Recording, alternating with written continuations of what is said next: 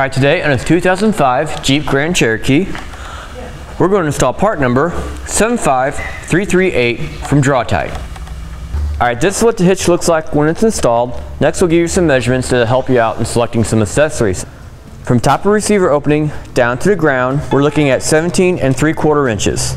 Now from the center of a hitch pin to the outside edge of a bumper is going to be 2.5 inches. Now I'll go ahead and show you how the hitch is installed. First thing we need to do is go ahead and lower a spare tire and get that out of the way. Then we need to remove 2 plastic pins that hold the bumper fascia into the bumper structure.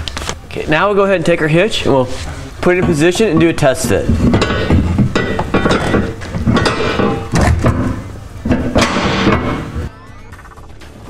Okay, when we do our test fit, we want to double check for the gap between the hitch and the bumper structure here.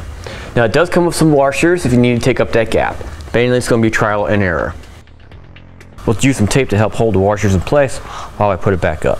Now I'll go ahead and reinstall our hitch and install the hardware. Now the kit does come with extra washers if you need to take up more gaps, so it's going to be definitely trial and error. Okay, we'll go ahead and snug down our bolts, then torque the bolts down as specified in the instructions. Alright, now we'll go ahead and reinstall our plastic rivets. Now the bumper fascia may hit against the hitch here, so I have to push the bumper in a little bit to line up the holes. And with that, that'll finish it for part number 75338 from Draw-Tite on our 2005 Jeep Grand Cherokee.